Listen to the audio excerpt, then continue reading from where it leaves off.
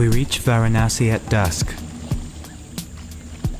We seek the cremation grounds of the ever-elusive Aghori people, seen by many as a cult.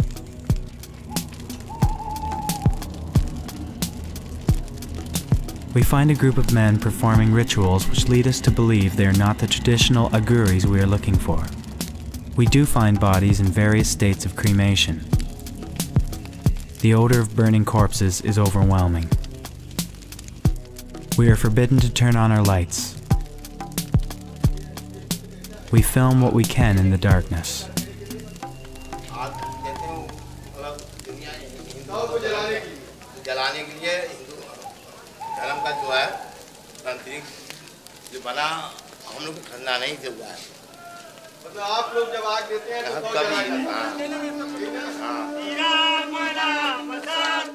Unable to find a true Aghori, we retire to our hotel.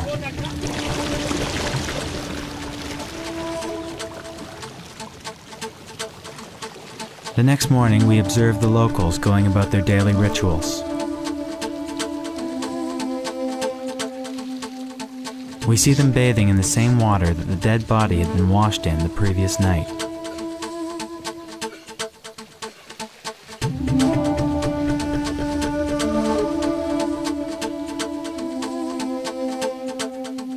To our surprise, we spot what appears to be a true Aghori passing amongst the town people. A classic definition of an Aghori, smeared in ash from the cremation grounds and carrying a human skull. Realizing he is being filmed, he departs.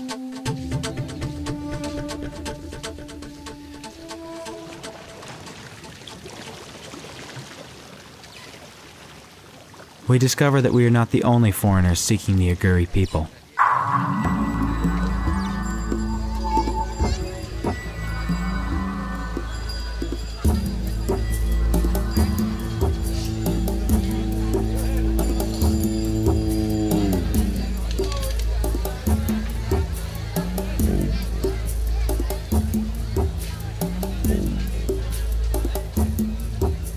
We visit Dr. Shatur Vedi, a man knowledgeable in Aghori culture. Human flesh, and that too particularly of a dead body, and a rotten dead body, is not a very delicious dish. Now the question arises that from the point of view of hygiene, scientifically too, it is not correct to do so.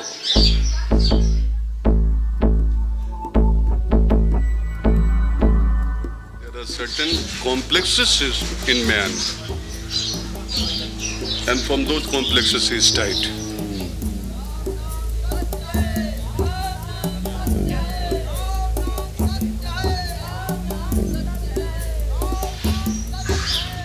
One is grina, what you call hate. If you see something dirty, rotten, that feeling of hate is in you. Oh, so dirty, having bad odor, bad smell. In order to get rid of this hate, the Aghoris take it.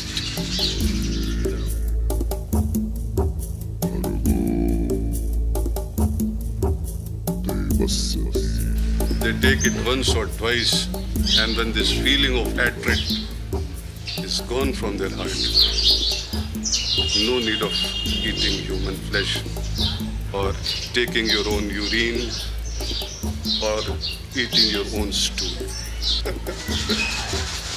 That he lives like a common man, an ordinary man, at times it will be difficult for you to recognize an Aghori from his outward appearance. It is suggested we visit Mr. Rai, who is a practicing Aghori, but not in the traditional sense.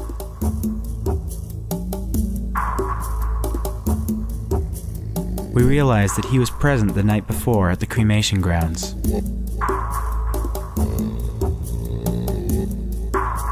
He is, however, well educated regarding classic Aghori practices. He invites us into his house, a very typical, lower-middle-class Varanasi home.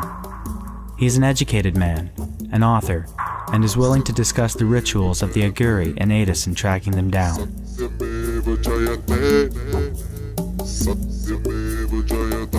He shows us around Varanasi and takes us to an Aghori temple. Though the local worshippers are uncomfortable, we are permitted to bring our cameras into the temple. It is a typical Hindu environment, save for a piece of human skull resting on the altar.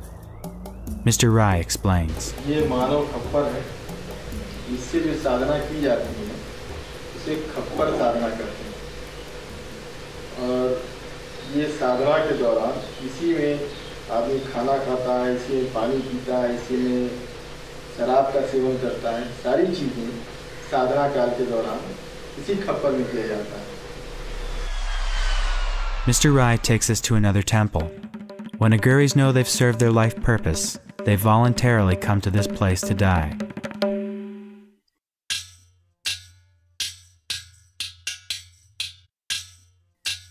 It is upon these pedestals they sit, meditate, and await death to take them. With Mr. Rai accompanying us, we are permitted to revisit the cremation grounds. This time we are not unwelcome.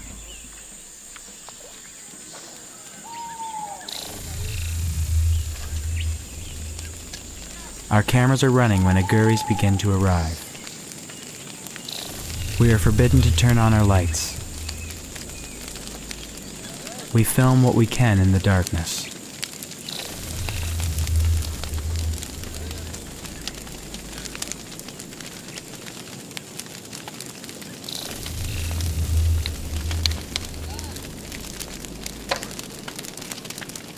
The cremation ritual begins.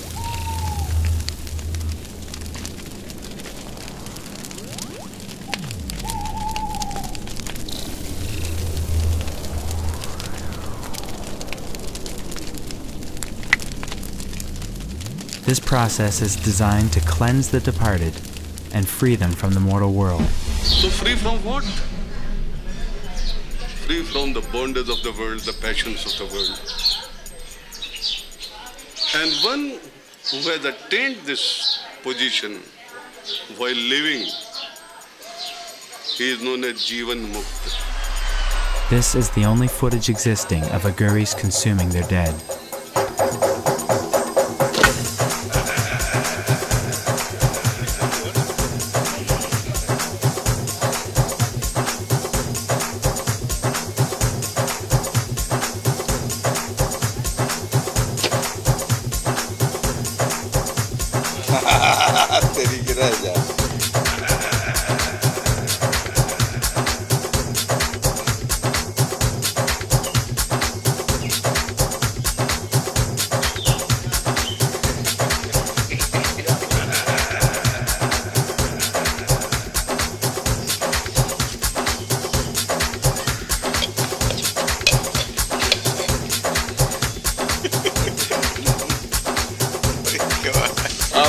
आशीर्वाद है सदा सदा को।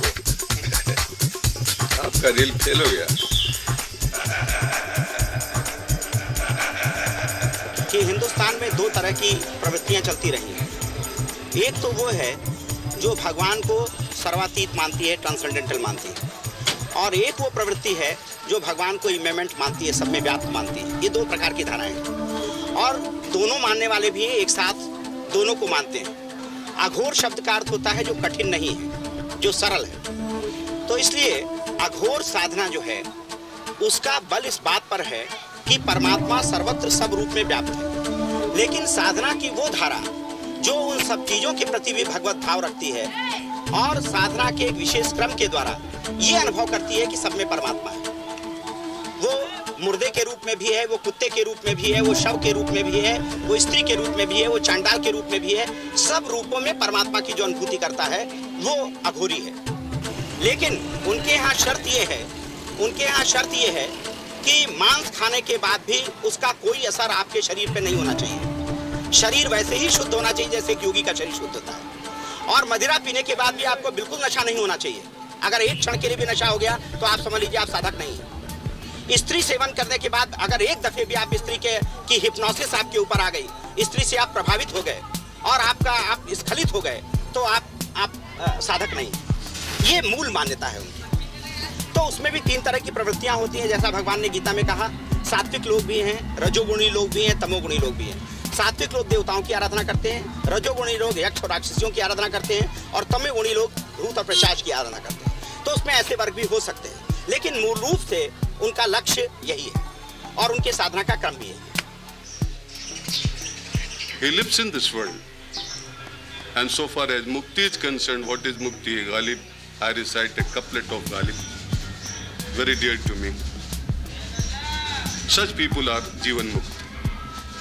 दुनिया में हूँ दुनिया का तलबगार नहीं, दुनिया में हूँ दुनिया का तलबगार नहीं हूँ, बाजार से गुजरा हूँ खरीदार नहीं हूँ।